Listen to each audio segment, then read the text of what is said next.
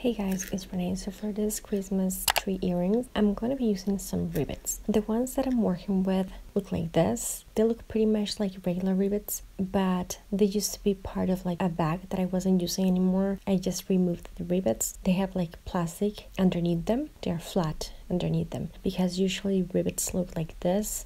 They have like 4 pointy parts that you fold into like fabric, shoes, bags, whatever you're adding them to. I wanted to mention that because they are different in that sense. But if you're using traditional rivets, just fold those like 4 parts until they are like flat, and it's gonna be like pretty much the same. So I'm gonna be arranging everything before I glue it, adding 1 rivet on top, then 2, then 3, and then 1 at the bottom. To make this bigger, like a bigger earring, just add 1 more like line at the bottom of 4. But I'm going to be gluing them using my super glue and this glue holder. I do have a DIY showing you where I got this from. I'm going to be working on a piece of paper or wax paper just so that my glue doesn't stick to my table, and pretty much adding the glue to the sides of my rivets, placing them on top of my table and gluing them together. And if you do this like this, you're gonna have glue on your wax paper. Just move your rivets around so they don't stick to the parchment paper. So yeah, pretty much gluing all of these pieces together, adding them in parts, and then adding the whole thing with my glue again,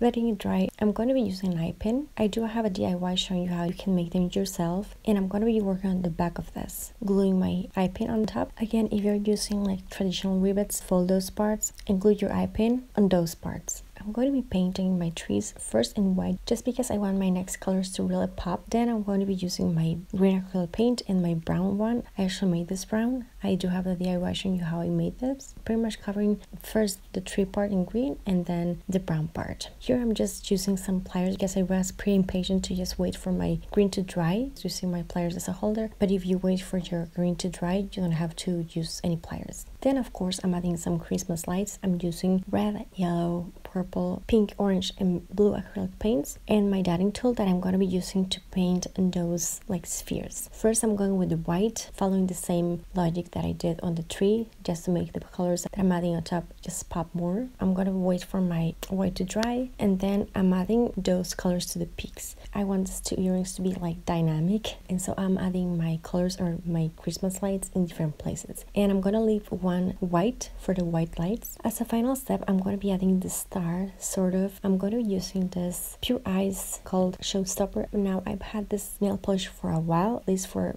5 years. I'm not really sure if they still have this brand or this color. I'm pretty sure it does still exist, but any yellow will do. And I'm going to be painting the loop of my eye pin. Then I went back with my green just because I wanted to correct a few things with that pink. My dots on the pink ones were just huge compared to the other ones. I think my acrylic paint was way too runny for this. Adding some paint around it just to make this smaller. Then as a final step, I'm going to be adding some gloss. This is going to protect the design. It's going to make all the colors pop a lot more, and it's going to be nice and shiny, and I think it looks better with this. Feel free to use like a clear nail polish, and I added 3 coats of this one, letting it dry in between. Then I'm going to be using some gold ear wires and my pliers. I'm going to open them, placing my eye pins through there and then closing this. But yeah, I really like them. Obviously they are pretty festive and just so much fun to wear, make, and just to look at. If you want to make them bigger, go ahead and do that. It's pretty much personal preference, but I think this is a good size where it's like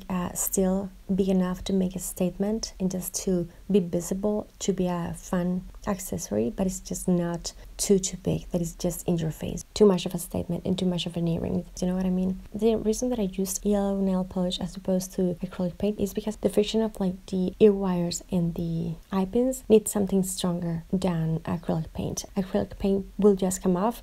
I'm going to be wearing these beauties for sure on Christmas, and I just want to share with you just in case you like them.